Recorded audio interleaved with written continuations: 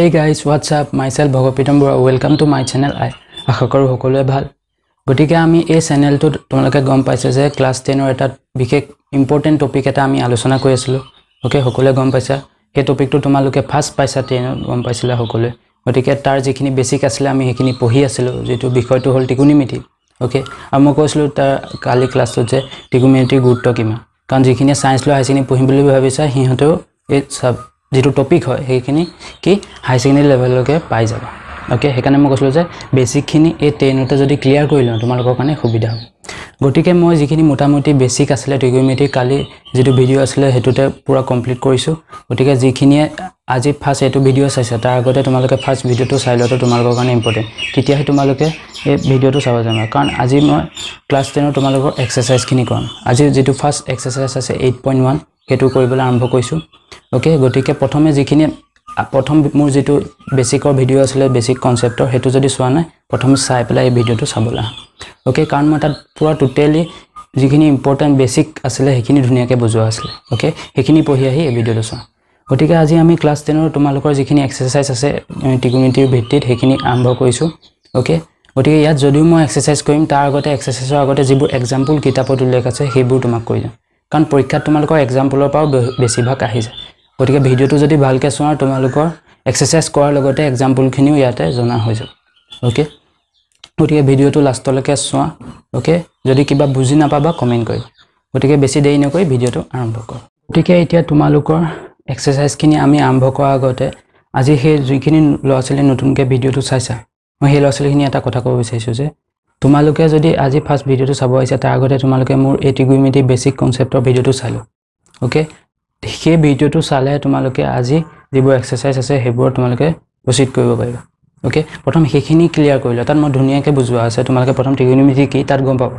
Okay কাৰণ এতিয়া যদি মই তোমালোকক বুজাব যাওঁ টাইম বহুত গুছি যাব আমাৰ এক্সাৰসাইজ কৰা নহব। গতিকে মই হেকানে তোমালোকক ৰিকমেন্ড কৰিছো যে ফাৰ্স্ট ভিডিওটো তোমালোকে চাই লোৱা বেসিক হেতু বুজি লৈ তোমালোকে সেকেন্ড যেটো ভিডিও এক্সাৰসাইজ আজি আৰম্ভ কৰিছো হেখিনি চাবলা। ওকে আৰু মই হে নতুনকৈ অহা ল'ৰা-ছোৱালীখিনি কৈ থওঁ যে আমাৰ চেনেলটো কি educating ইয়োৰসেল্ফ easy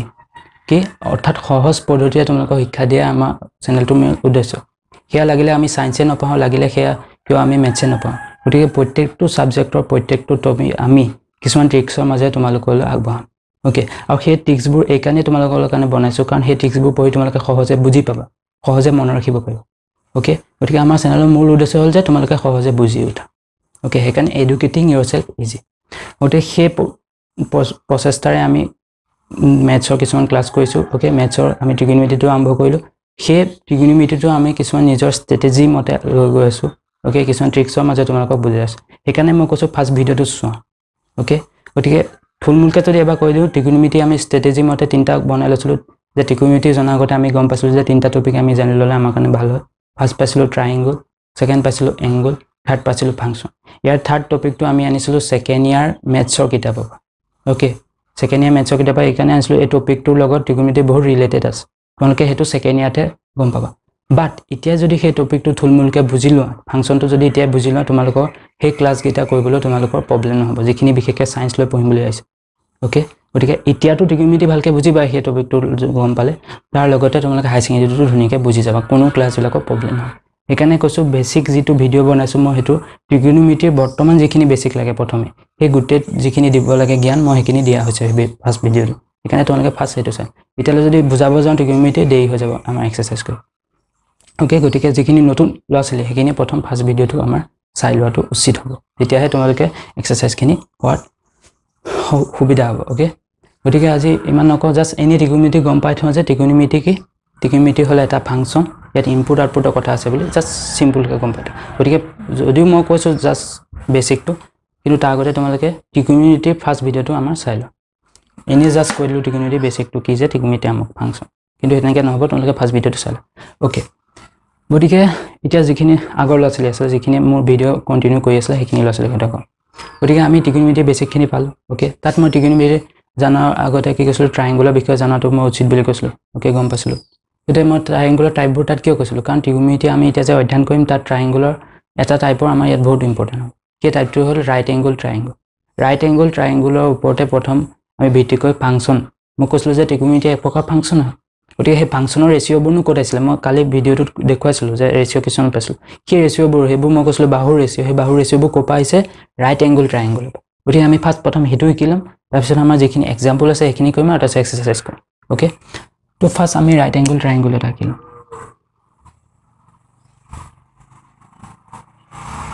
A B C okay suppose আমি A angle to লৈ ললো আমি কি কৈছিলো sin cos tan cosec sec cot এইবোৰ আমি কি বুলি কৈছো একোটা একোটা ফাংচন যত আমি ইনপুট বহাইছিলো যাৰ ফলত আমি আউটপুট পাইছিলো সকলোটো ক্লিয়াৰ আছে ভিডিওটো পাইছিলে ফাৰ্স্ট ভিডিওটোত গতিকে ইয়াত ইনপুট হিচাপে মই কোনলক কৈছিলো যে এংগল হয় আউটপুট হিচাপে কিছুমান ৰেচিঅ আইছিলে কিহৰ ৰেচিঅ আইছিলে বাহুৰ p/b b/h p/h এইবোৰ কৈছিলো ন কিছুমান বাহুৰ ৰেচিঅ এতিয়া সেই বাহুৰ ৰেচিঅবোৰ কোপা আইছিলে হেতু আমি গম গৈছো তো বাহুৰ সেই ৰেচিঅবোৰ এই ৰাইট এংগল ট্ৰায়াঙ্গলৰ পৰা লোৱা হৈছিল ওকে তাৰ আগতে ৰাইট এংগল ট্ৰায়াঙ্গলৰ বিষয়ে থুলমূল এটা বিষয় জানি ল'ব লাগিব ৰাইট এংগলৰ পাৰ্টবোৰ ওকে তো ৰাইট এংগলৰ এই এংগলটো আমি সাপোজ কৈছো অৰ্থাৎ ইনপুট হিচাপে আমি সি এংগলটো যদি লৈছো এইকিটাত আমি ইনপুট হিচাপে এই এংগলটো লৈছো ইয়া তুমি হয়তো 60 ডিগ্ৰী থাকিব 30 ডিগ্ৰী কিবা এটা হ'ব পায় বাট এই এংগলটো আমি সি বুলি ধৰি লৈছো কাৰণ ইনপুট হিচাপে আমি এংগল বহাম এখানে আমি সি বুলি ভাল এটা আউটপুট হিচাপে কি কৈছিলো বাহুৰ ৰেচিঅ হয় বাহুৰ ৰেচিঅ কিটা কোপা আহিব চাই থাকা তা আগতে মই কলো যে বাহুৰ ৰেচিঅবোৰ জনাৰ আগতে ৰাইট এংগল ট্ৰায়াঙ্গলৰ কিছুমান পাৰ্টবোৰ জানি ল'ব লাগিব তো এই এংগলটো যেহেতু লৈছো এই এংগলটো সাপেক্ষে ইয়াৰ যেটো অপোজিট সাইডত যেটো সাইড আছে ওকে এই এংগলটোৰ অপোজিট সাইডত যেটো সাইড আছে সেই সাইডটো কি বুলি কোৱা হয়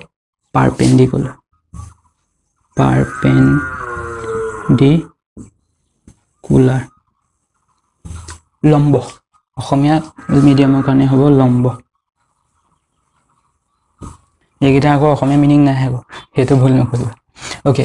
গতিকে এই এংগলটো সাপেক্ষে এটো কি হ'ব যে অপোজিট সাইডত এই এংগলটোৰ সাইডত এই এংগলটো সাপেক্ষে যাৰ সন্মুখত থকা ওকে অপোজিট সন্মুখত যেটো সাইড থাকিব বাহু থাকিব হেতু কি বুলি কবা পাৰপেন্ডিকুলাৰ second this side adjacent to the angle C অৰ্থাৎ কি এই C এংগুলৰ লগত মানে তলত লাগি থাকে অৰ্থাৎ যেটো এংগুলৰ ওপৰত এই এংগুলটো যেটো বাহুৰ ওপৰত এই এংগুলটো সৃষ্টি হৈছে ইয়া যদি সোৱা এই বাহুটোৰ ওপৰত ভিত্তি কৰি এই এংগুলটো এনেকে ওপৰলৈ উঠি আহিছে মই সাপোজ এনেকে বুজাব গৈ আছো एग्जांपल হিচাপে এডাল তোমালোকৰ হে সাইডডাল বুলি কৈছো এডাল সাইড এই সাইডডাল এনেকে আসলে পাস এনেকে এডালতে উঠি গৈ পেলাই সোৱা এই এংগুলটো হ'ব গতিকে এই এংগুলটো ক'ত সৃষ্টি হৈছে এই সাইডডালৰ ওপৰত কাৰণ এই সাইডটো পা হে এনেকে গৈ পেলাই এই এংগুলটো সৃষ্টি হয় এই এংগুলটো সৃষ্টি হয় মানে গতিকে আমি ক'ব পাৰো না এই সাইডডালৰ ওপৰত এই এংগুলটো সৃষ্টি হৈছে গতিকে যি সাইডটোৰ ওপৰত এই এংগুলডাল সৃষ্টি হৈছে এডালক বেস বুলি কয় ভূমি বুলি কয় অৰ্থাৎ যেটো সাইডৰ ওপৰত এই এংগুলটো সৃষ্টি হৈছে ওকে তেতিয়া কি বুলি কয় তাক ভূমি বুলি কয় গতিকে এটো ইংৰাজীত বেস বুলি কয় বেস বুজি পাইছা চাগে ভূমি কি যে যেটো বাহুৰ ওপৰত এংগুলটো সৃষ্টি হৈ আছে হেতু কি বুলি কোৱা হয় বেস বা ভূমি বুলি কয় আৰু এডালক কি কৰ্ণ অতিভুজ বা কি হাইপোটেনিয়াস বুলি কয় হাইপোটেনিয়াস বুলি কয় বা অতিভুজ বা কৰ্ণ বুলি ক'ব পাৰ মুঠতে এই দুটা যেতিয়া ওলাই যাব তাৰ তৃতীয় যিডাল বাহু থাকিব সেইডাল বেলেগ একো ভাবিব নালাগে অতিভুজ বা কৰ্ণ ওকে যিডাল মুঠতে দীঘল হ'ব অৰ্থাৎ এই দুটাৰ বাহুৰ ৰাইট এংগলৰ ক্ষেত্ৰত এই বাহু দুটাতকে যিডাল থাৰ্ড যিডাল বাহু ডাঙৰ থাকিব এডালে তোমালোকে কৰ্ণ বুলি ভাবি লও ওকে গতিকে আমি কি পালো যে আমি কি গম পালো যে ত্ৰিকোণমিতি এটা ফাংচন হয় এটা ফাংচন হোৱাৰ লগে লগে আমি ফাংচনবোৰ পাইছিলো fx তাত এটা ইনপুট দিছিলো তাৰ পৰা আউটপুট ওলাইছিল গতিকে কালি ভিডিঅ'লৈকে আমি গম পাইছিলো যে ইয়াত ফাংচন হিচাপে কি বেলেগ একো নাথাকে sin থাকে cos থাকে tan থাকে আৰু ইনপুট হিচাপে আমি ইয়াত বেলেগ একো নাথাকে কি থাকে এংগল থাকে ইয়াত এংগল আমি c টো বহাল গতিকে ইয়াৰ ফলত আমি কি আউটপুট হিচাপে বাহু ৰেচিঅ পাম তে বাহু ৰেচিঅটো আমি কোড পাই বুলি ক'লো ৰাইট এংগলৰ পৰা এই গুটে বাহু ৰেচিঅখিনি আহে ওকে এই বাহু ৰেচিঅখিনি মনত ৰাখিব লাগিব আৰু মনত ৰখা মই টিক্স দিম ওকে মই কৈছো না এই চেনেলটো কি ট্ৰিক্সৰে চেনেল বুলি ধৰি ল'বা গতিকে মই মনত ৰখা ট্ৰিক্স দিম এই ৰেচিঅ এনে নহলে খেলিমেলি হৈ যাব কিন্তু তোমালোকে ভিডিঅটো একানে লাষ্টলৈকে চাই থাকা মই ট্ৰিক্স বুক কৈছো কেনেকৈ মনত ৰাখি গতিকে ফাৰ্স্ট কলো যে এই এংগুলটো সাপেক্ষে ইয়াৰ যেটো সন্মুখত থকা বাহু থাকে এই ত্ৰিভুজটোৰ ক্ষেত্ৰত এডাল কি হৈ যায় পাৰপেন্ডিকুলাৰ হৈ যায় side opposite to the angle C কি side opposite to the angle C এডাল কি বুলি কয় পাৰপেন্ডিকুলাৰ আনহাতে কি C আনহাতে যদি মই কৈছিলো যে কি যিডাল বাহুৰ ওপৰত এংগলটো সৃষ্টি হৈ আছে ওকে this side adjacent বুলি কয় adjacent this side adjacent to the angle C কি বুলি কয় বেস ওকে বেছ বুলি কোৱা হয় বেলেগ একো ভাবিব নাই যে যিডাল বাহুৰ ওপৰত মই ক'লো যে এংগুলটো সৃষ্টি হৈছে সেইডাল বেছ বেছ আৰু বাকি এই দুটা ওলোৱাৰ পিছত এডাল অটোমেটিক্যালি কি হৈ যাব কৰ্ণ বা হাইপোটেনিয়াছ হৈ যাব ওকে বেলেগ একো নহয় বা এটো খণ্ডিত বাহু বুলিও কয় ওকে ইয়াত লম্ব বুলি কৈছে ইয়াত ভূমি বদলি খণ্ডিত বাহু বুলিও কেতিয়াবা কৈ দিয়ে কিতাপত কি জানি তেনেকৈ আছে বাট একো নাই ভূমি বুলি লিখিলা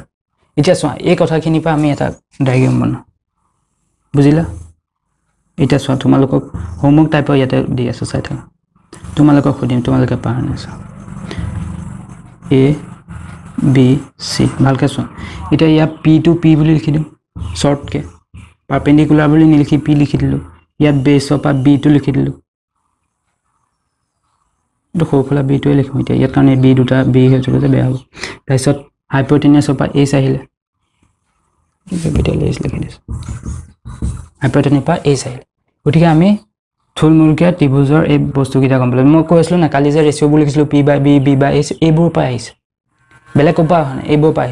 কোপা এই P মানে আসলে তাত পাৰপেন্ডিকুলাৰ বুজাইছিলে H মানে হাইপোটেনিয়াছ বুজাইছিলে B মানে বেছ বুজাইছিল এতিয়া কথা হৈ যায় মেইন কথা হৈ যায় চোৱা এই এংগুলটো লোৱাৰ কাৰণে এডাল পাৰপেন্ডিকুলাৰ হ'ল এটো বেছ হ'ল ওকে যেটো বাহুৰ ওপৰত এংগুলটো সৃষ্টি হৈছে সেইকাৰণে বেছ হৈ গ'ল বাকি এডাল কৰ্ণ হ'ল কিন্তু এটা মেইন ইম্পৰ্টেন্ট কথা হৈ গ'ল এই এংগুলটো হলে কি হ'ব A sin C নলয় যদি আমি sin A ললেতেন তেতিয়া কি ৰেচিও বদলি গলেতেন obviously বদলিব ওকে obviously বদলিব কিয় বদলিব কাৰণ চোৱা C এংগুলটো থাকোতে A এংগুলডালৰ যেটো সমুখ বাহুটো ফাৰ্ষ্ট চাবা কোনবা এটা এংগুল আছে তাৰ সমুখ বাহুটো কি হেতু চাবা যেটো বাহু পাবা হেডাল কি হ'ব পাৰপেন্ডিকুলাৰ এতিয়া চোৱা এই এংগুলটোৰ সমুখ বাহুডাল এডালে তো এই এংগুলটোৰ কাৰণে তুমি ভাবাচোন এডাল হ'ব নেকি পাৰপেন্ডিকুলাৰ P বা এনেকৈ লিখা P এডাল হ'ব নেকি চোৱা কাৰণ মই কৈছো যেটো এংগুলৰ সমুখ বাহুডাল থাকিব এংগুলটোৰ সমুখ বাহুডাল কি হ'ব side opposite to the angle A কি পাৰপেন্ডিকুলাৰ হ'ব এডাল BC পাৰপেন্ডিকুলাৰ কিহৰ কাৰণে A কাৰণে হ'ব বাট C কাৰণে হোৱা নাই কাৰণ C ৰ সমুখডাল এডাল সেইকাৰণে C কাৰণে এডাল বাহু ওকে বাট এংগুল A যেহেতু ললো আমি এংগুলটো বদলাই দিলো ইনপুট বদলাই দিলো আউটপুটটো বেলেগ হৈ যাব ওকে প্ৰত্যেকটো ইনপুটৰ কাৰণে আউটপুট বেলেগ বেলেগ হ'ব এটো মনত ৰাখিবা প্ৰত্যেকটো ইনপুটৰ কাৰণে আউটপুট বেলেগ বেলেগ হ'ব কিছুমান ক্ষেত্ৰত একে হ'বগে এটো ইটা নালাগে বাট প্ৰত্যেকটো ইনপুটৰ কাৰণে আউটপুট বেলেগ হ'ব গতিকে এটো যেটা ইনপুট আছিল C এংগুলটো তেতিয়া আউটপুটটো আমি চোৱা এই এংগুলটো হাপেকে P বেলেগ হৈছিল B এটো হৈছিল H এটো হৈছিল বাট এংগুলটো আমি বদলাই দিলো গতিকে কি আউটপুটটো বদলিব লাগিব গতিকে এটা আউটপুট বদলিবলৈ ফাৰ্স্ট আমি PB H এইকিটা উলিয়াই ল'ব লাগিব ফাৰ্স্ট আমি ত্ৰিভুজটো PB H এইকিটা ভালকে ক্লিয়াৰ কৰি ল'ব গতিকে এই এংগুলটো হাপেকে ইয়াৰ সমুখ বাহুডাল এডাল হ'ল গতিকে সেইকাৰণে আমি এডাল ক'ব যে পাৰপেন্ডিকুলাৰ কাৰণ side opposite to the angle A কি পাৰপেন্ডিকুলাৰ হয় and side এডজেন্ট to the angle A কি হ'ব বেছ হ'ব ভূমি হ'ব খণ্ডিত বাহু হ'ব কোনডাল এইডাল কাৰণ চোৱা এডাল কি হৈ যাব B হৈ যাব কিয় B হতো কাৰণ এবাৰ চোৱা যদি এই বাহুডালৰ ওপৰত ভিত্তি কৰি এই এংগুলটো সৃষ্টি হৈছে প্ৰথম এনেকুৱা আছিল এই বাহুডালৰ ওপৰত ভিত্তি কৰি এংগুলটো আছে এই এংগুলটো মানে কোডাল আছে এডাল বাহুৰ ওপৰত আছে না এডাল বাহুৰ ওপৰত এই এংগুলটো সৃষ্টি হৈছে চোৱা এনেকে যদি চোৱা এই বাহুটোৰ ওপৰত এই এংগুলটো সৃষ্টি হৈছে এডালৰ ওপৰত আছে গতিকে এটো কি হৈ গ'ল বেছ মই এটো কোনা সিট যেনেকে এডাল বাহুৰ ওপৰত এই এংগুলটো সৃষ্টি হৈছে C এংগুলটো কোনডালৰ ওপৰত এডালৰ ওপৰত সেইকাৰণে এডাল বেছ ঠিক সেইদৰে এডাল বাহুৰ ওপৰতে যেহেতু এই এংগুলটো সৃষ্টি হৈছে কাৰণে এডাল বেছ বুলি কয় যা দেখিলা নাই আমি কি ইনপুটটো বদলাই দিয়াৰ লগে লগে আউটপুটৰ ৰেচিও কিটা বেলেগ বেলেগ হৈ গৈছে এই এংগুলৰ কাৰণে এংগুল এ কাৰণে B এটো হৈ গ'ল আকৌ P এটো হৈ গ'ল H এ থাকিব ওকে H ইয়াত প্ৰবলেম নহয় বাট ইয়াত বদলি গ'ল কি P আৰু B টো বদলি গ'ল কিয় ইনপুটটো বেলেগ বেলেগ হৈ গ'ল ইনপুট বেলেগ হৈ গ'ল অৰ্থাৎ C এংগুলটো কাৰণে সমুখ বাহু এটো আছিল সেইকাৰণে এটো পাৰপেন্ডিকুলাৰ হ'ল C বাহুটো এডাল বাহুৰ ওপৰত গঠিত হৈছিল C কোণটো এডাল বাহুৰ ওপৰত গঠিত হৈছিল কাৰণে এডাল বেছ হৈ গ'ল এই এংগুলটোৰ সমুখ বাহুডাল এডাল আছিল কাৰণে এডাল পাৰপেন্ডিকুলাৰ হ'ল এই এংগুলটো এই বেছ বাহুডালৰ ওপৰত গঠিত হৈ থকা কাৰণে এডাল বেছ হৈ গ'ল হাইপোটেনিয়াছ হৈ থাকে গতিকে আমি যে কিছুমান ৰেচিও পাম এটা ৰেচিও আছে মই লিখি দিছো মই কৈ আছো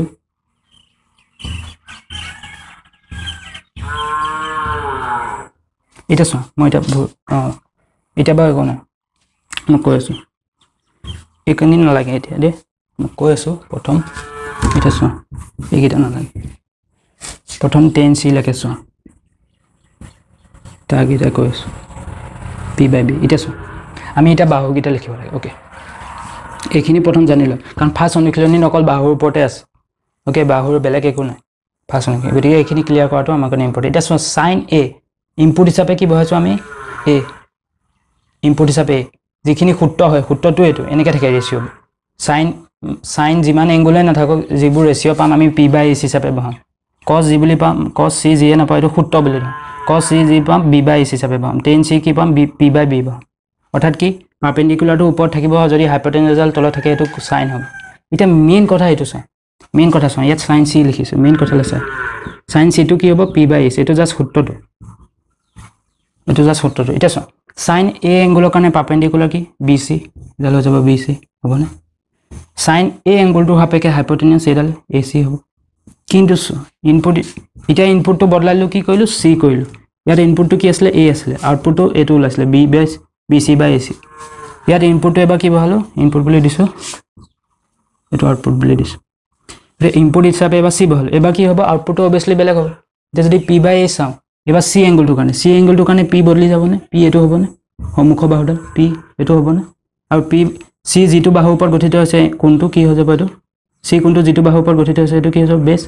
এটা চোৱা ইয়াৰ ক্ষেত্ৰত p কোনটো হৈ যাব ab হাইপোটেনাস সেম আছে নো প্ৰবলেম বাট চোৱা ইনপুট আউটপুট একে হ'ল ইনপুট এটো থাকোতে আউটপুট এটো আছিল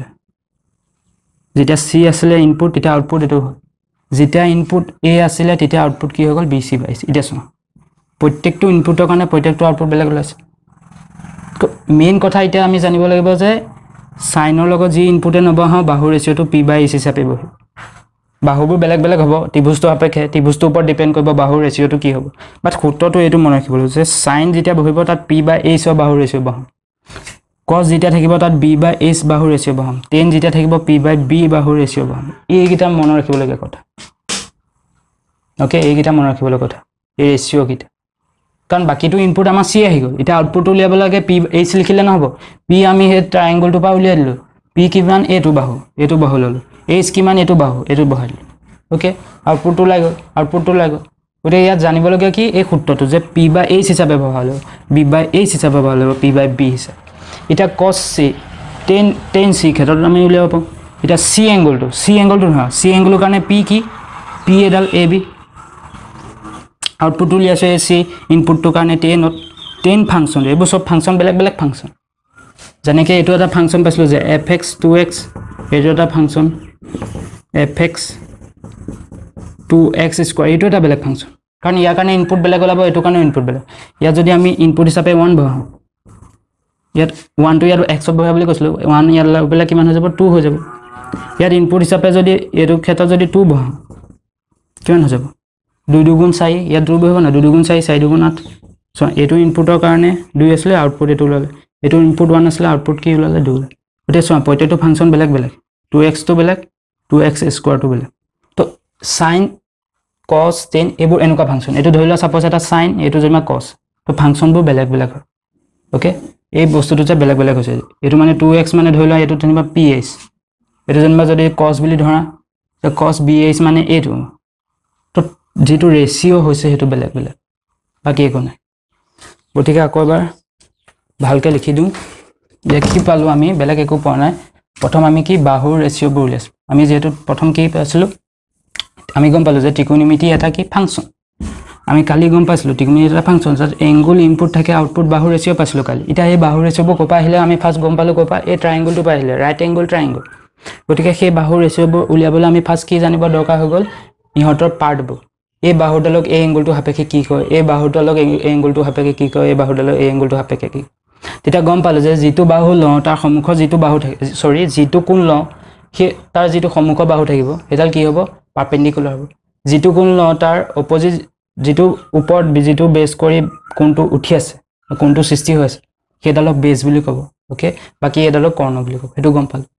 ঠিক হেডাৰ এই এংগলটো হাপেকে p বদলি যাব b বদলি যাব এই এংগলটো হাপে p এটো হ'ব এই এংগলটো হাপেকে b এটো হ'ব ওকে তো ফাৰ্স্ট আমি এটো কেচ কৰিব পাৰিবলে যে p কোণটো এই এংগলটো হাপেকে তো ট্ৰায়াঙ্গল দি থব एग्जांपल আমি যেতিয়া কইম কোনো প্ৰবলেম নাই তেতিয়া ক্লিয়াৰ হৈ যাব তো ট্ৰায়াঙ্গল এটা দি থব ওকে ট্ৰায়াঙ্গল এটা দি থব তাৰছত তোমাৰ এংগল এটা দি দিব তাৰছত তোমাৰ ৰেচিঅটো উলিয়াব দিব এটা তুমি এংগলটো প্ৰথম থবা তাৰ হাপেকে p কোণটো চাবা b কোণটো চাবা কি কিটা জাজ ভয় এটা মেইনলি আমি গম পালো যে sin cos tan এইবোৰ বেলেগ একো নহয় এটা ফাংচন যেনেকৈ fx চোৱা fx এফালে যদি এক্সাম্পল হিচাপে দেখাওঁ যে fx এটো কি বেলেগ একো নহয় fx যেনিবা 2x আছে এক্সাম্পলৰ কাৰণে যে এটো মান যে fx ত এটো হ'ব এটো নহয় fx 2x cos যেনিবা এটা ধৰি লওক বেলেগ ফাংচন fx যেনিবা ধৰি লওক 2x স্কয়াৰ ওকে ঠিক এটো tan এটা বেলেগ ফাংচন যেনিবা fx 2 এইকেইটা বেলেগ বেলেগ ফাংচন হেতুৱে মই বুজাইছো যে sin টো এটা বেলেগ ফাংচন cos টো এটা বেলেগ ফাংচন tan ও এটা বেলেগ ফাংচন মই হেতু বুজাব গৈছো ওকে এনেকুৱা মানে যেনেকৈ চোৱা sin আমি যদি ইয়াত c এংগলটো বহাইছিলো c এংগলটো এটা ইয়াত মনৰ ৰাখিবলৈ কথা এই সূত্ৰটো ওকে এই বস্তুটো চোৱা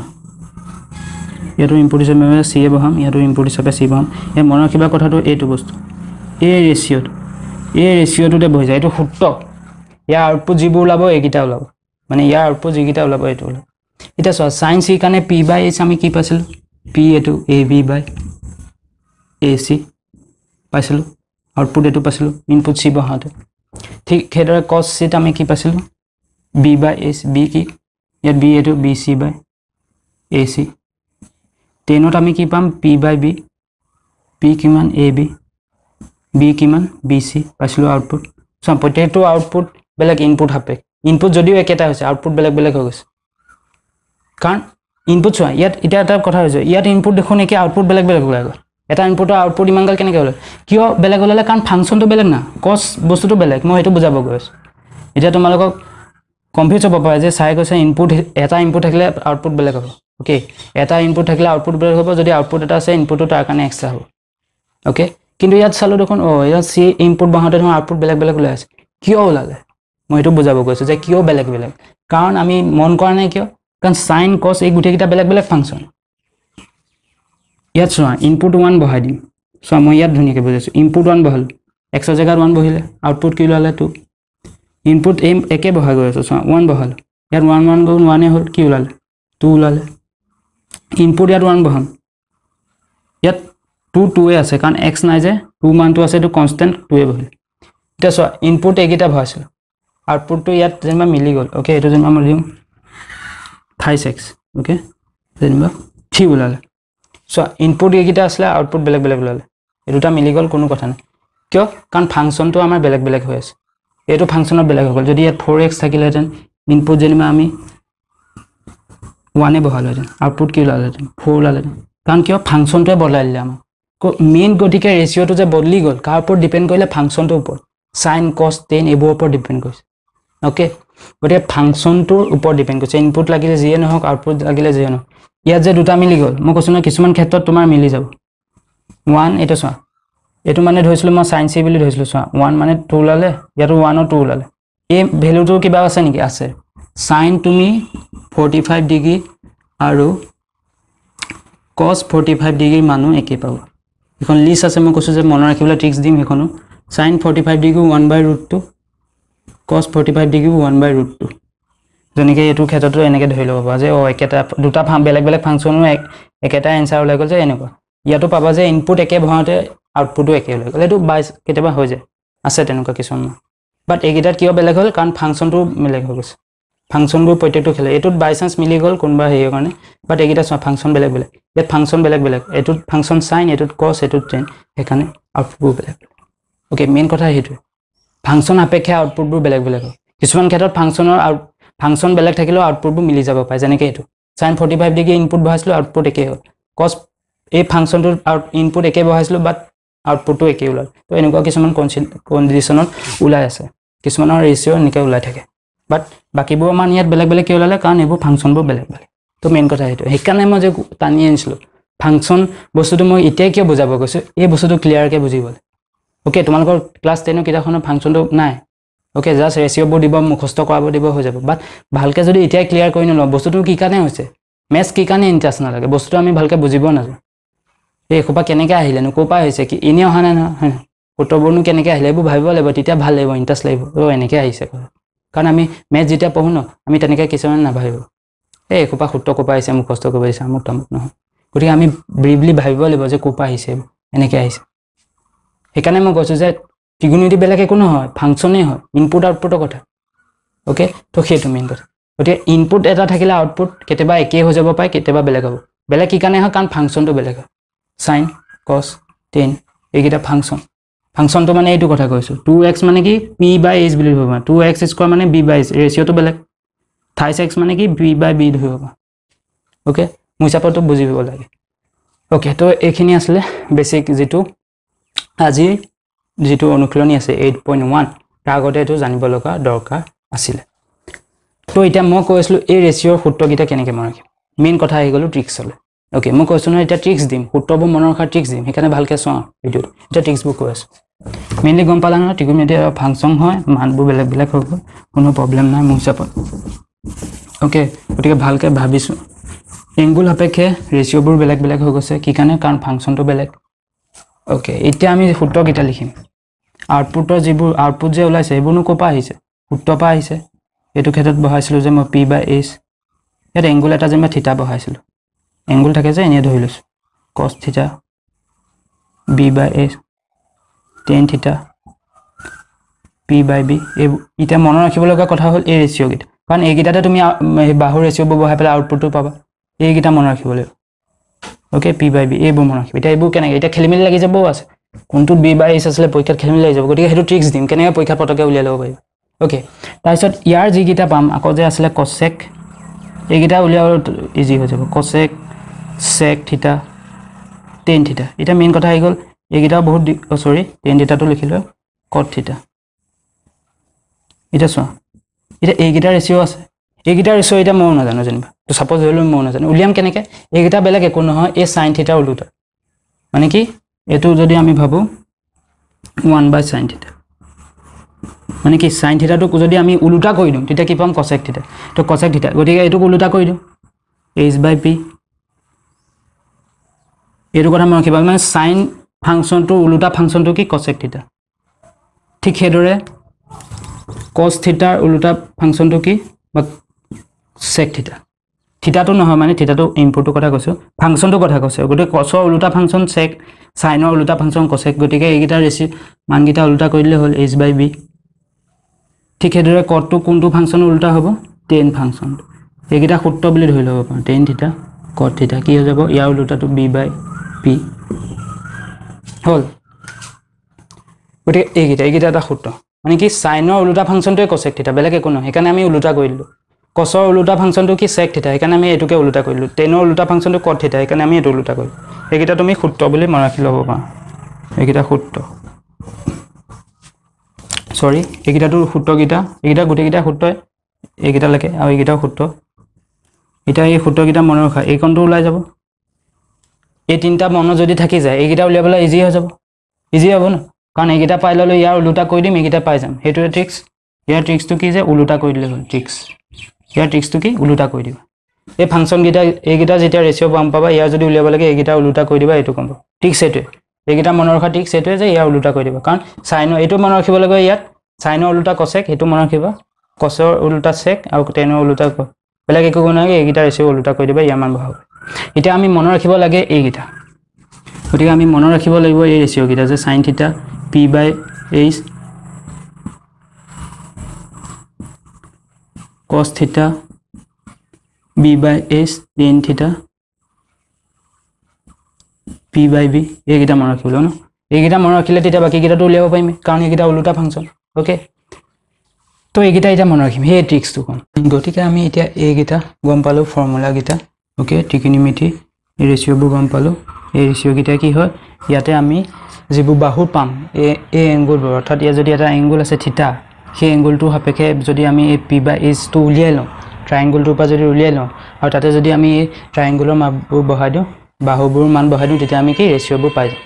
এটা মেইন কথা আমাৰ ইয়াত মনত ৰাখিবলৈ যেটো ট্ৰিক্স আমাৰ দৰকাৰ হ'ব মনত ৰখা এই ৰেচিঅবোৰ এটা এই ৰেচিঅবোৰ কেনেকৈ মনত ৰাখিম কাৰণ পৰীক্ষাত পাহৰি যাবলৈও আছে যে b/h কোনটোত আছিল p/h কোনটো হয় গতিকে এইগিটা মনত ৰখাৰ ট্ৰিক্স এতিয়া আমি সূত্ৰৰ যিবোৰ মই ট্ৰিক্স দিম বুলি কৈছো সেইবোৰ এতিয়া আৰম্ভ হ'ব লাহে লাহে ওকে এতিয়া এইগিটা যদি আমি উলাই লওঁ এইগিটা মনত ৰাখিব পাৰিলে এইগিটা উলিয়াব পাৰিবা কিয় পাৰিবা কাৰণ এইগিটা উলুটা হয় এটো উলুটা কৰিলে আমি কৈছে বাট ইয়াত মনত ৰাখিব লগা এইটো যে এইটো কথা মনত ৰাখিবা যে sinৰ উলুটাটো cosec হয় cosৰ উলুটাটো sec হয় আৰু tanৰ উলুটাটো cot হয় এইটো কথা খালি মনত ৰাখিবা বাকি এৰখত যেটো সূত্ৰ দিম মই যেটো ট্ৰিক্স দিম হেতু মনত ৰাখিলে বাকিখিনি উলিয়াব পাৰি ওকে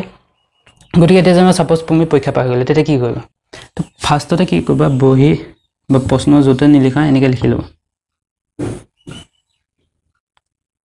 এনেকৈ লিখি ল'বা এতিয়া এইটো কিনো ছাৰ হয় নহয় এইটোনো কি এনেকৈ পৰীক্ষা লিখি ল'বা ইয়াত খালি এটা কথা মনত ৰাখিবা যে এইটো হ'ল সাইন এইটো হ'ল কস এইটো হ'ল টেন ছাৰ আপুনি দেখোন সূত্ৰটোৱে লিখিলে ইয়াত কি দে চোৱা সাইন কস থি এইটো মানে সিৰিয়ালি কৈছে এইটো খালি মনত ৰাখিলে হ'ল সাইন কস টেন সেইটো খালি সিৰিয়ালি মনত ৰাখিব এতিয়া এইটো সূত্ৰটো চোৱা এইটো সূত্ৰটো কি হৈছে চোৱা এইকেইটা নহয় দেই এইকেইটা মই জাষ্ট বুজাবলৈ তোমাক দেখাইছোঁ যে এই বস্তুটো সাইন এইটো কস এইটো টেন এনে সূত্ৰটো তুমি অকল এইকণ লিখিবা এইখিনি নাই দেই এইখিনি মই জাষ্ট দেখুৱাইছোঁ যে এই লাইনটো সাইন এই লাইনটো কস এই লাইনটো টেন হয়গে সেইটো ক'বলৈ গৈছে যে এইটো সূত্ৰটো এনেকৈ মনত ৰাখিবা যে সূত্ৰটো এইটো হ'ল যে পণ্ডিত বদ্ৰী প্ৰসাদ হৰ হৰ বল হৈ গ'ল কি হৈছে কি পণ্ডিত বদ্ৰী প্ৰসাদ হৰ হৰ বল এইটোৱে আমাৰ সূত্ৰটো এই যিবোৰ ৰেচিঅ' আছিলে এই ৰেচিঅ'বোৰ এই সূত্ৰটোতে সোমাই গ'ল ক'ৰ অকল সাইন কস আৰু টেনৰ খালি এতিয়া সূত্ৰটোনো গাই দিলোঁ পণ্ডিত বদ্ৰী প্ৰসাদ হৰ হৰ বল এতিয়ানো সাইন ইয়াৰ কোনটো কস কোনটো সেইটো কাৰণে মই কৈছোঁ যে সিৰিয়ালি যাব যে এফালৰ পৰা ধৰিবা সাইন এফালৰ পৰা ধৰিবা কস এফালৰ পৰা ধৰিবা টেন এইটো চোৱা পি বা এইচ সাইনত আছেনে আছে কস যদি চাওঁ বি বা এইচ আছেনে কস আছে টেন পি বাই বি আছেনে আছে ওলাই গ'ল আমি লিখোঁতে কেনেকৈ লিখিব লাগিব পৰীক্ষাত তুমি লিখিবা যে পণ্ডিতৰ পৰা আহিলে পি বদ্ৰীৰ পৰা আহিলে বি প্ৰসাদৰ পৰা আহিলে আকৌ পি তাৰপিছত আকৌ তলত আঁচডাল দি আকৌ লিখিবা হৰৰ পৰা আহিলে হৰ এইচ আকৌ হৰৰ পৰা আহিলে এইচ বলেৰ পৰা আহিলে বি ওলাই গ'ল বলেৰ পৰা আহিলে কি বি তো কি হৈ গ'ল যে পণ্ডিত বদ্ৰী প্ৰসাদ হৰ হৰ বল সেইটোৱে নে ওলাই গ'ল নাই পি বাই এইচ মানে সাইন থিটা বি বাই এইচ মানে কস থিটা পি বাই বি মানে টেন এতিয়া ইয়াত ভুল কৰিব নালাগে এইটোৱে যে তোমালোকে চাবা একদম সিৰিয়ালি যাবা সাইন কস টেন সেইটো মনত এইটো যদি ফাৰ্ষ্টৰ পৰা কস দেখা ভুল হৈ যাব কস যদি ধৰা ভুল হৈ যাব ইয়াত খালি মনত ৰাখিব সূত্ৰটো এইটোৱে যে সাইন কস টেন বুলি সিৰিয়ালি সেইটো মনত ৰাখিব সাইন কস ten C S T okay বাকী এইটো সূত্ৰটো পাই গ'ল যে কি পণ্ডিতৰ পৰা পি বদ্ৰীৰ পৰা বি প্ৰসাদৰ পৰা পি হৰৰ পৰা এইচ বি পৰা বলেৰ পৰা বি পণ্ডিত বদ্ৰী প্ৰসাদ হৰ হৰ বল তো এইটোৱে ট্ৰিক্স মই কৈছোঁ না ট্ৰিক্স আৰম্ভ হ'ব ট্ৰিক্স দি মনত ৰাখিব লাগে এইটোৱে ইজি ট্ৰিক্স মজেদাৰ ট্ৰিক্স কিছুমান হয় নাই গতিকে ইয়াৰ পৰা আমি এইকেইটা পাই গ'লোঁ এইকেইটা পাই যোৱাৰ লগে লগে এইকেইটা উলিয়াবলৈ আমাৰ ইজি হৈ গ'ল না কাৰণ ওলোটা কৰি দিম অ'কে তো সেইটোৱে মেইন ট্ৰিক্স বুলি বস্তুটো সেইটোৱে যে সেইটোৱে মই ট্ৰিক্স বুলি ক'বলৈ গৈ আছোঁ গতিকে পণ্ডিত বদ্ৰী প্ৰসাদ হৰ হৰ বল সেইটো মনত ৰাখিব মই এনেই স্ক্ৰীনত তোমালোকক দি দিম তুমি লিখি ল'বা নোট কৰি ল'বা যে পণ্ডিত বদ্ৰী প্ৰসাদ হৰ হৰ বল অ'কে গতিকে ইয়াৰ পৰা এইকেইটা মনত ৰাখিব পাৰিয়ে গ'লোঁ গতিকে বাকী এইকেইটাটো ওলাই যাব এইকেইটা কাৰ ওলোটা সেইটোৱে খালি মনত ৰাখিব লাগিব যে সাইনৰ ওলোটাটো কচেক হয় নহয় আৰু কচৰ ওলোটাটো চেক হয় আৰু টেনৰ ওলোটাটো কট হয় সেইটোৱে জাষ্ট মনত ৰাখিব অ'কে তো এইকেইটা সূত্ৰ আমি পাই গ'লোঁ এতিয়া আৰু দুটা সূত্ৰ এনেই জাষ্ট মনত ৰাখিলোঁ অ'কে এইকেইটা তুমি যেনেকৈ আমি যে কি ত্ৰিকোণমিতি বুজাৰ আগতে বেছিকখিনি জানিব দৰকাৰ আছিলে ঠিক সেইদৰে ত্ৰিকোণমিতি যিবোৰ ফৰ্মুলা পাবা ডাঙৰ পিছলৈ সেই ফৰ্মুলাখিনি জনাৰ আগতে এইবোৰ ফৰ্মুলা বেছিক বুলি ভাবিব অ'কে এইবোৰ বেছিক ফৰ্মুলা জানিবই লাগিব কাৰণ ৰেচিঅ'বোৰ যদি ভুল কৰা পি বাই এইচ কোনটো আছিলে বি বাই এইচ কোনটো আছিলে এইবোৰ ভুল কৰিলে তোমাৰ গোটেই ত্ৰিকোণমিতি যদি পিছত ফৰ্মুলাও কৰা তেতিয়া ভুল হৈ যাবগৈ অ'কে গতিকে সেইটো ভালকৈ ক্লিয়াৰ কৰা গতিকে এই ৰেচিঅ'টো মনত ৰাখা পি বাই বি বাই এইচ বা পি বাই বি এইবোৰ কি আচলতে সেই যিবোৰ আউটপুট ওলাইছে ছাইডৰ ৰেচিঅ'বোৰ কাৰণ আমি কৈছিলোঁ ত্ৰিকোণমিতি এটা ফাংচন ইনপুট আমি কি দিওঁ এংগুল দিওঁ আউটপুট হিচাপে ছাইড পাওঁ ছাইডবোৰ আউটপুট হিচাপে কি ৰেচিঅ' হিচাপে পাওঁ সেইটোৱে ৰেচিঅ' হিচাপে পালোঁ এইটো ছাইড অ'কে সেইটো কথা গতিকে ইয়াত আকৌ দুটা সূত্ৰ মনত ৰাখিব পাৰা মানে কি মনত ৰাখিব লাগে অ'কে দেই কি যে টেন থিটাটো কি হয় আমি এনেকৈ লিখিব পাৰোঁ যে সাইন থিটা বাই কছ থিটা এইটো এটা এক্সট্ৰা সূত্ৰ মনত ৰাখি ইয়াতো মনত ৰাখিবলৈ কিবা ক'ব লাগিব জানো নালাগে সাইন বাই কছ হ'লে টেন হয় অ'কে কট থিটাটো তেতিয়া কি হৈ যাব কট থিটা মানে কি টেনৰ ওলোটা নহয় জানো গতিকে এইটো ওলোটা কৰি দিম সেইটোৱে কৈ আছোঁ আমি বাকীবোৰ যে ৰেচিঅ' কেনেকৈ ওলাব গৈ কৈছোঁ ওলোটা কৰি দিম মানে কি টেন আমি কি পাইছিলোঁ টেন থিটা মানে আমি এই সাইন থিটা টেন মানে কি পাইছিলোঁ পি বাই বি তো কট থিটাটো কেনেকৈ পাইছিলোঁ ওলোটা কৰি দিছিলোঁ বি বাই পি ঠিক সেইদৰে এই দুটা ফাংচনক আমি হৰণ কৰি টেন থিটা পালোঁ গতিকে ইয়াৰ ওলোটাটো কৰিলে এইটো হ'ব কাৰণ টেনৰ ওলোটাটো কট বুজিলা চোৱা ইয়াৰ ওলোটাটো কৰিলোঁ গতিকে মেইন যদি আৰু দুটা মনত ৰাখিব লাগে এই দুটাত মনত ৰখাৰ কোনো ট্ৰিক্স নাই এনেই জাষ্ট মনত ৰাখিব পাৰি এইকণটো মনত ৰাখিব পাৰিবা অ'কে গতিকে আমি ট্ৰিক্সৰ দ্বাৰা সাইন কছ টেনৰ ৰেচিঅ'বোৰ মনত ৰাখিলোঁ তাৰপাছত কচেক চেক আৰু কটৰ যিখিনি সূত্ৰ আছিলে সেই তাৰপৰা পালোঁ কাৰণ সেইটো ট্ৰিক্স কি তাৰ ওলোটা কৰি দিওঁ সেই যিখিনি পালোঁ সাইন কছ টেন তাৰ ওলোটা কৰি দিওঁ n যেটো থাৰ্ড মন ৰাখিব লাগিব এটো যে tan থিটা sin থিটা বাই cos থিটা cot থিটা তো তাৰ উল্টা ওকে এইগিটা বেসিক প্ৰথম সূত্ৰ আছে ফাৰ্স্ট অনুশীলনটো বা ফাৰ্স্ট ফৰ্মুলাৰ কাৰণে যেখিনি বেসিক সূত্ৰ লাগে এখিনি মন ৰাখিব লাগে ওকে তাৰছত আমি এক্সাৰসাইজ খিনি বৰ্তমান কৰিব পাৰো গতিকে মই কলো না ট্ৰিক্স আৰম্ভ কৰিম ট্ৰিক্সৰ দ্বাৰা বুজাম হেবোৰ ট্ৰিক্স এনেকুৱা কিছুমান সূত্ৰ মন ৰাখিবলৈ শৰ্ট ট্ৰিক পিছত আমি ইনপুট বুজিব আমি এটা বহাইছিলো যে সি এংগলটো কাৰণে আমি আউটপুটটো চাইছিলো ৰেশিওটো কি আছিল ইয়াত সি এংগলটো কাৰণে কি আছিল যদি সি এংগলটো যদি আমি সাইন ফাংচনটো সি এংগলটো যদি সাইন ফাংচনটো বহাই দিও মেচিনটো কাম কৰিলে তা মেচিন বুলি কৈছিল ফাংচন তা আউটপুট এটা ওলাইছিল আউটপুট কি ওলাইছিল p বাই কি ওলাব h ওলাব এটো সূত্ৰটো এখন সূত্ৰটো যেটো আমি ৰেশিওটো নহলে কি বুলি বহাম আউটপুট এটো মেচিনটো কাৰ্যখিনি যেনেকৈ এটো জানিবা fx 2x এই 2x তো ধৰি লোৱা এই ph ইয়াত আমি ইনপুট হিচাপে জানিবা ইয়াত ইনপুট হিচাপে জানিবা 1 দিছিলো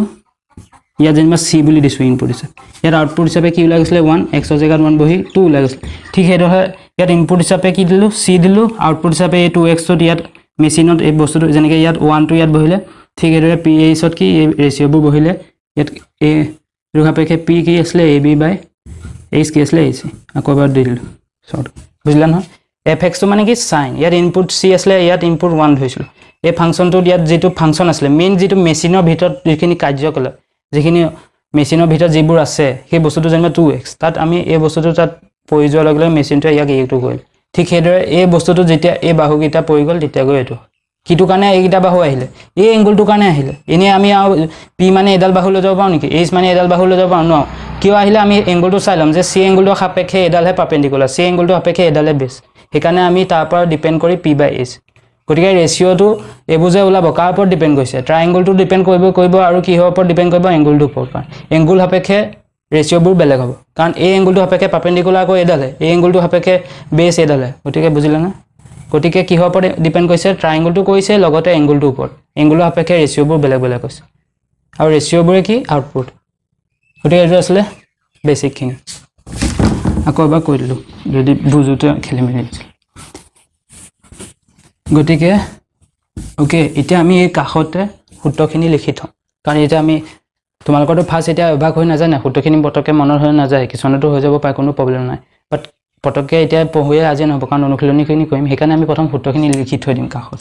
এনে কি যে sin থিটা বুলি ধৰিলো কি p বাই h cos থিটা b বাই h tan থিটা p বাই b sin ৰ উল্টা cosec থিটা কি হৈ যাব h বাই p সৰি দে cosec কৰিব লাগে cosec থিটা তাৰছত cos ৰ উল্টা sec থিটা এইটো উল্টা কৈ দিম h বাই b আৰু cot tan ৰ উল্টা কি cot থিটা কি হৈ যাব b বাই p হ'লনে আৰু এটা সূত্ৰ আমি কি জানিছিলো এই সূত্ৰকিটা লিখি থবা যে tan থিটা ইকুৱেল কি পাইছিলো sin থিটা বাই cos থিটা মই এফালে লিখি দিলো and cot থিটা ইজ কি cos থিটা বাই sin থিটা মোৰ আখৰকিটা বেয়া হৈ গল আপোনালোকে ভালকৈ এফালে লিখি লবা এনেকৈ এইকিটা প্ৰথম যেটো অনুশীলন দৰকাৰ হ'ব বা বেসিক যিখিনি সূত্ৰ হয় এইখিনি মন ৰাখিব লাগে আমাৰ ওকে এইখিনি ইয়াৰ পালো এইকিটা মন ৰাখা গবলৈ যে পণ্ডিত বদ্ৰী প্ৰসাদ হৰ হৰ বলে ইয়াৰ পা এইকিটা মন ৰাখিম এইকিটা কলুটা কৈ দিম এইকিটা পাই যাম আৰু এই দুটা মন ৰাখিব ওকে হৈ গল গতিকে এতিয়া আমি কি কৰিম আমি এতিয়া আহাচোন গতিকে আমি কি কৰিম এতিয়া এক্সাম্পল খিনি চাম গতিকে এক্সাম্পলৰ মই যিবোৰ আছে এক্সাম্পল কোনটো এক্সাম্পল কৈছো এটোটো সবৰ খেলিমেল লাগিব গতিকে এক্সাম্পল খিনি মই তোমালোকৰ স্ক্ৰিনত দি দিম এক্সাম্পলটো ইংলিশ আৰু আসামিজ দুটা মিডিয়ামতে দেখুৱাই দিম ওকে ওকে দুটা মিডিয়ামতে দেখুৱাই দিম বাট যেটো এনসাৰ হ'ব মই ইয়াত লিখিম গতিকে আমি ফাৰ্স্টৰ এক্সাম্পলৰ পৰা আৰম্ভ কৰিছো না গতিকে আমি এক্সাম্পলখিনি আৰম্ভ কৰিছো ফাৰ্স্ট যেটো এক্সাম্পল আছে তাৰ যেটো কোৱেশ্চন আছে তোমালোকে স্ক্ৰিনত হয়তো দেখি গৈছা ইংলিশ আৰু আসামিজ মিডিয়ামত ওকে ফাৰ্স্ট তোমালোকে পঢ়ি লোৱা কি আছে মানে নিজৰ কিতাপখন মেলি ল'ব পাওঁ এটা কোনটো কৈছো গতিকে তাত দিয়া আছিল যে tan a = 4/3 আমাক দিয়া আছে ওকে এটো কি হয় এটা ফাংচন দিয়া আছে tan a এটা কি tan টো কি ফাংচন ইয়াত a লৈকে ফাংচন নহয় এটো কি ইনপুট এংগল নহয় জানো a এটা এংগল হৈ আছে ওকে এটো কি এটা ইনপুট হৈ আছে এটো a টো ইনপুট জাস্ট বুজি লোৱা ফাৰ্স্ট কথা কিনো কোড কি দি আছে আৰু 4/3 টো কি আউটপুট হৈ আছে আউটপুট মানে কি সাইডৰ ৰেশিও ওকে আৰু এটা কথা কওঁ যে এই যেটো ফাৰ্স্ট এক্সাম্পল আছে এটো ভালকে বুজি লোৱা কাৰণ তোমালোকৰ যেটো এক্সাৰসাইজ আছে 8.1 ৰ ফাৰ্স্ট যে গিটা অংক আছে এনেকুৱাই হয় একে টাইপৰ গটে ফাৰ্স্ট এই অংকটো যদি ভালকে বুজি যোৱা বাকি গিটাও কৰিব পাৰিবা নিজে ওকে মই বেছিকে কৈ নিদু ওকে দুটা এটা एग्जांपल কৈ দিম যদি একে থাকাবোৰ এই দিম তোমালোকৰ কাৰণে তোমালোকে কৈ ওকে যিবোৰ এক্সট্ৰা অৰ্ডিনাৰি টাইপৰ হ'ব হেবোৰ কৈ দিম ওকে 10a 4/3 ইয়াত দি থোৱা আছে গটিকে মই আসামিজ মিডিয়াখিনিও প্ৰবলেম নহয় তো মই গিভেন বুলি দিছো মানে দিয়া আছে এনেকে লিখিলো ওকে প্ৰবলেম নাই এটো ক্ষেত্ৰত অংক আৰু অসমীয়া মিডিয়াম একে আৰু ক'ব লাগে নো প্ৰবলেম নাই ওকে ইনপুট আৰু আউটপুট হয় 10a 4/3 এতিয়া ইয়াত কি কৈছে এটো মান দিয়া আছে আমাক উলিয়াবলৈ ত্ৰিকোণমিতিক অনুপাতবোৰ উলিয়াবলৈ কৈছে ওকে ৰেশিওবোৰ উলিয়াব কৈছে এতিয়া চোৱা ৰেশিওবোৰ উলিয়াব কৈছে মানে কি 10a দিয়া আছে আমি বাকিবোৰ ফাংচন উলিয়াব লাগে sin উলিয়াব লাগে cos উলিয়াব লাগে cosec উলিয়াব লাগে sec উলিয়াব লাগে cot উলিয়াব লাগে এটা মেইন কথা আহিছে সেই ফাংচন গিটা বাও আছে ইনপুট হিচাপে কি বহাম ইনপুট হিচাপে কি বহাব লাগিব a বহাব লাগিব কাৰণ এটো কৈছে যে a মানটো দিয়া আছে বাকিবোৰ ত্ৰিকোণমিতিক অনুপাতবোৰ মানে কি কৈছে বাকিবোৰ ফাংচনত a মানটো বহাইছো a এংগলটো বহাইছো ইনপুটটো বহাইছো তেতিয়া বাকিবোৰ ফাংচনত কি ওলাব ৰিজাল্ট হেতু চাব লাগে হে আউটপুটটো কি লাভ বাকি কিটা ফাংচন হেতু চাব লাগে আমাৰ এটা ফাংচন দিয়া আছে 10 আমি sin ফাংচনত এটো বহাম sin এ উলিয়াম cos এ উলিয়াম ওকে এবোৰ উলিয়াব লাগে তো ফাৰ্স্ট আমি যদি আমি চাও 10a মানে 10 থিটা এই সূত্ৰটো হৈ আছে p/b মই জাস্ট এটা ভালকে ইয়া তোমালোকক জেনেকা আছে তেনেকে লিখি নিদো মানে বহিত কেনেকে লিখিব তোমালোকে সিএলি পাতি লবা এখন সৰু হয়বোৰ আৰু মই জাস্ট অংকটো বুজাব গৈছো ওকে যেতিয়া অনুসৰণ ওয়াইজ কৰিম তেতিয়া সিএলি ভালকে লিখি দিম ওকে এটা জাস্ট বুজাবলৈ কৰি আছো ওকে এটা তোমালোকে এবোৰ ইনপুট আউটপুট লিখিব নালাগে আগৰ পৰীক্ষাত মই জাস্ট বুজাবলৈ এটা অংকটো কৈছো এক্সাৰসাইজ ওয়াইজ যেতিয়া কৰিম ভালকে লিখাই দিম এটা tan θ p/b এটো আহি আছে না tan θ p/b ইয়াত লিখিলো tan θ p/b ওকে এই ৰেশিওটো মানে p ইয়াত কি হৈছে 4 হৈছে b কি হৈছে 3 হৈছে তাতে বহাইছো তো ডেফিনেটলি আমি ভাবিব মানে 4 এটা কি বাহুৰ সাইজ হৈ আছে 3 এটা কি অৰ্থাৎ এই এংগলটো সাপেক্ষে p মানে ইয়াত 4 হৈছে 4 মানে কি পারপেন্ডিকুলার p মানে পারপেন্ডিকুলার না 4 মানে কি পারপেন্ডিকুলার অর্থাৎ মইতো কৈ আছো যে এবোৰৰ ক্ষেত্ৰত তোমালোকে বেলেগ একো নহয় ৰাইট এংগল ট্ৰায়াঙ্গলে ভাবিবা বেলেগ ত্ৰিভুজ নাহিব ইয়াত ৰাইট এংগল ট্ৰায়াঙ্গলে ভাবিবা তুমি যেনিবা এই এংগলটো আছে অৰ্থাৎ এই এংগলটো সাপেক্ষে কৈ আছো এই সূত্ৰবোৰ যিমানবোৰ আছে সব ৰাইট এংগল ট্ৰায়াঙ্গল বেলেগ ট্ৰায়াঙ্গল ইমাজিন নকৰিবা প্ৰথম এগিটাই চোৱা যেতিয়া এনেকে দি থোৱা আছে যে tan a 4/3 এটা আমি সূত্ৰটো চাইছো কোনটো লগত আছে tan θ p/b গতিকে আমি ক'ব পাৰো যে p মানে 4 b মানে 3 আৰু ইনপুটটো দিয়া আছে এংগল গতিকে আমি চালো এই এংগলটো হাপে পারপেন্ডিকুলার এটো চিত্ৰটো আকি ল'ব লাগিব আমি তেতিয়া ক'ব পাৰিম এই এংগলটো হাপেকে পারপেন্ডিকুলার এটো এই এংগলটো হাপেকে বেস এটো এই এংগলটো হাপেকে হাইপোটেনস যেটো আমি এতিয়া আলোচনা কৰিছো তাৰ আগতে কেনেকে p হল কেনেকে b হল আকৌ নকওঁ গতিকে p/b টো আমি উলিয়ালো কাৰণ ইয়াত ইনপুট এই এংগলটো দিয়া আছে এতিয়া চোৱা এই এংগলটো হাপেকে 4 দিয়া আছে 4 মানে কি ইয়াত বুজাই আছে p হৈ আছে b জায়গা 3 বহি আছে মানে কি হৈ আছে বেস হৈ আছে গতিকে আমি ইয়াত বহাব মানে p বদলি 4 আৰু b বদলি 3 বহাব p বদলি 4 b বদলি 3 পাও না এটোটো আলটিমেটলি হৈছে কাৰণ tan θ ইয়াত মানে কি হল এই সূত্ৰটো এই ফৰ্মুলাটো আমি বহাই দিলো tan θ জায়গাত আমি ইনপুট হিচাপে এই এংগলটো ললো থাকিলে p/b p জায়গাত আমি বহাব লাগিব 4 কাৰণ এই এংগলটো হাপেকে পাৰপেন্ডিকুলাৰ এডাল 4 ইয়াত আমি বাহুৰ মানটো কিয় বহা নাই bc লিখা নাই কাৰণ ইয়াত মান দি থোৱা আছে আমি বাহুটো লিখা নাই bc কাৰণ ইয়াত bc মানটো আমি পালো 4 বহালো b মানটো কিমান মানে কি বেসডাল ba 3 এটো আমি পাই থৈছো এটো কথা কৈছো যে এই বস্তুটো কপা আহি আছে 4/3 বস্তুটো কপা আহি আছে যে tan a 4/3 এই ট্ৰায়াঙ্গলটো পা আহি আছে যে এনেকুৱা হৈ আছে বস্তু যে এটো পা পালো ট্ৰায়াঙ্গলটো এনেকুৱা হৈছে যে 4/3 এটো আমি আকি লম এই এংগলটো আছে ইনপুটটো ললো আউটপুট কেনেকুৱা হৈছে এই এংগলটো কাৰণে আমি bp চাই ললো pb তাৰছত সূত্ৰটো লগত মিলালো p মানে 4 গতিকে p জায়গাত বহাইলো b মানে কি 3 গতিকে ইয়াত বহাইলো ওকে ক্লিয়াৰ তো হেটো এটা সো আমা h তো নাই ইয়াত h তো নাই বাট h তো দৰকাৰ হ'ব কিয় দৰকাৰ হ'ব এটা sin যদি উলিয়াও sin এ সূত্ৰটো কি এই সূত্ৰটো সো p/s p মানটো আমি ইয়াত পাই আছো কোনো প্ৰবলেম নাই p মান কি 4 এই এংগলটো হাপেকে p এটোৱে হ'ব না পাৰপেন্ডিকুলাৰ এটো বেস এটোৱে হ'ব ইয়াত কোনো প্ৰবলেম নাই কাৰণ আমি c এংগলটো নাই সব a এংগল হাপেকে হলে গতিকে ইয়াত কনফিউজ হ'বলৈ দৰকাৰ নাই p এটোৱে হ'ব b এটোৱে ওকে ইয়াত p মান পাই আছো 4 খাত বাট কি হৈ আছে h মানটো নাই পোৱা h লাগিব h তো বহাব ন আমি ৰেশিও কিটা উলিয়াইছো সিম্পল চাই যাও ইজি অংক h তো উলিয়াবলৈ এটা h তো উলিয়াবলৈ আমি কি কৰিব ওকে এইচটো উলিয়াবলৈ আমি কি কৰিব পাৰোঁ পাইথাগোৰাছৰ সূত্ৰ লগাব পাৰোঁ নেকি পাইথাগোৰাছৰ সূত্ৰ পাইছে ত্ৰিভুজ পাইথাগোৰাছৰ সূত্ৰ লগাই দিম চোৱা এতিয়া মই বেসিক্যালি ক'বলৈ গৈ আছোঁ কি চাই থাকা AC স্কয়াৰ প্লাস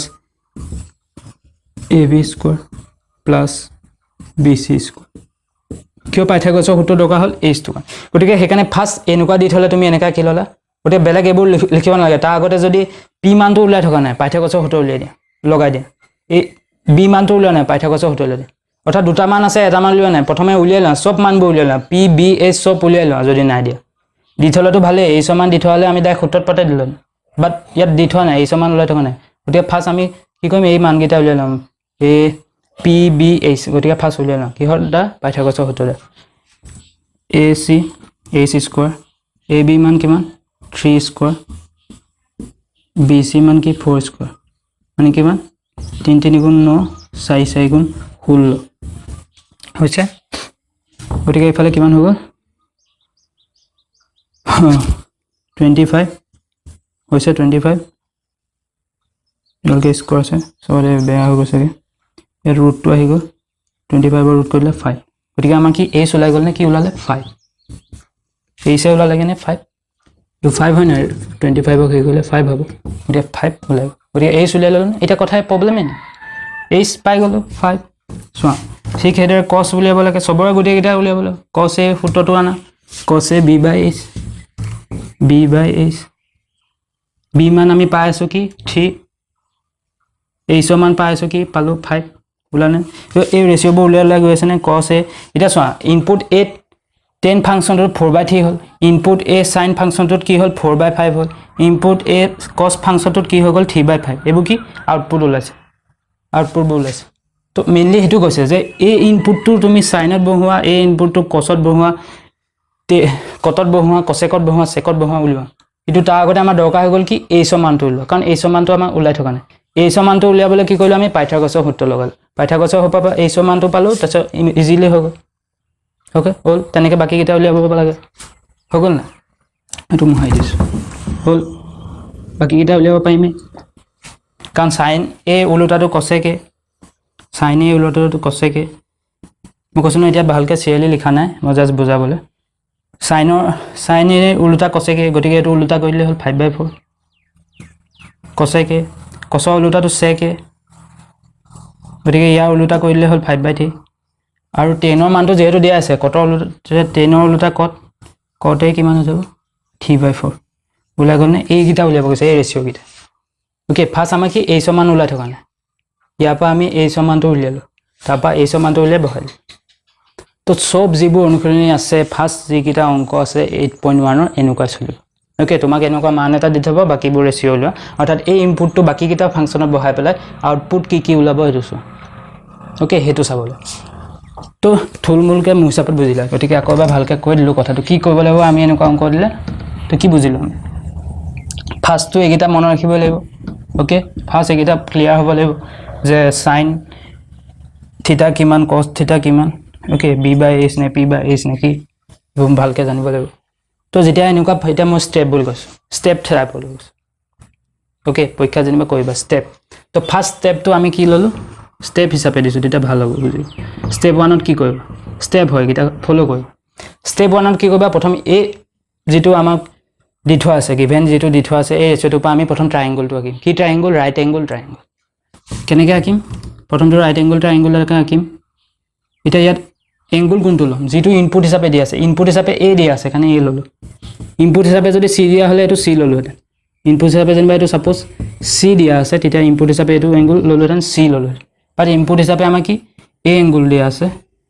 মানে যি এংগলটো দি থোৱা a দিয়া আছে কাৰণে আমি a ললো স্টেপ ওয়াইজ মই দেখুৱাই দিছো এতিয়া যদি বুজি নাপালা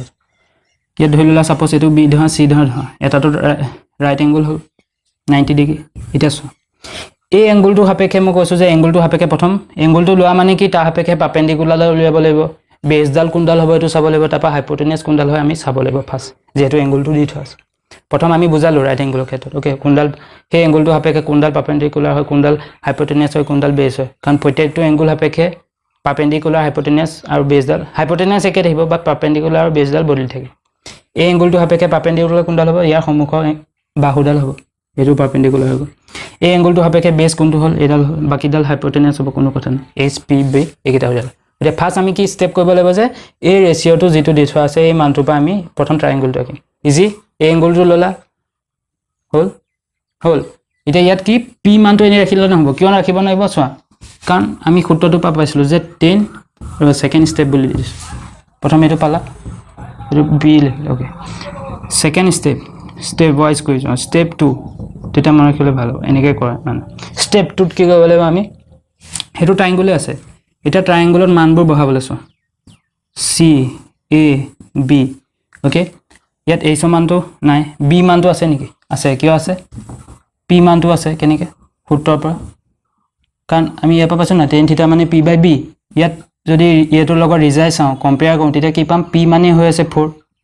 গতিকে a p জেগাত 4 বহাই দিলোঁ b লগত যদি থিটো কম্পেয়াৰ কৰোঁ b মানে থি হৈ আছে গতিকে b জেগাত আমি কি থি বহাই দিলোঁ গতিকে আমি এইকেইটা মান পাই গ'লোঁ 4 থি অৰ্থাৎ কি আমি p মান পালোঁ কি 4 b মান পালোঁ কিমান 3 এটা থাকি গ'ল আমাৰ কি h কিয় h থাকিল h টা আমাক লাগিব জানো লাগিব কিয় লাগিব ষ্টেপ 3 আমি কি কৰিম ষ্টেপ 3 আমি এইবোৰ লিখিব নালাগে ষ্টেপ 3 মই কৰা জাস্ট ট্ৰিক্সটো বুজাইছো যে এনেকৈ কৰিব লাগে এইটো পিছত এইটো কৰিছোঁ ষ্টেপ 3 কি কৰিম আমি এই সমানটো উলিয়াম এই সমানটো একাৰণে উলিয়াম কাৰণ আমাক কৈছে যে 10 এ দিয়া আছে এই এংগলটো প্ৰত্যেকটো ফাংচনত বহাই মানবোৰহে উলিয়াব লাগে এতিয়া চোৱা সাইনত যদি এই মানটো বহাও সাইনৰ মানটো কি p/h p মানটো আছে এটোৱে বহাব লাগে চোৱা p মানটো আছে নে আছে 4 পাইছো এই সমানটো নাই চোৱা কাৰণ সূত্ৰটো আছে p/h এই সমানটো নাই এই সমানটো উলিয়াব লাগিব পিছত যেনিবা cos-টোকে যেনিবা এই এংগলটো বহাই আউটপুট চাব বিচাৰো h টো আছে জানো নাই বাট cot-টো আমি পাই আছো cot-ৰ যেনিবা যেটো মান আমি যেনিবা cot এই cot ফাংচনটোত এই এংগলটো বহাই দিলো তেতিয়া আউটপুটটো কি হ'ব ইয়াৰ উলটাটো হেতু পাতি থৈ দিলো 3/4 উলালেনে এই ৰেচিঅ'বোৰ সব উলিয়াব কৈছে ঠিক হেদৰে আমাক sin a উলিয়াব কৈছে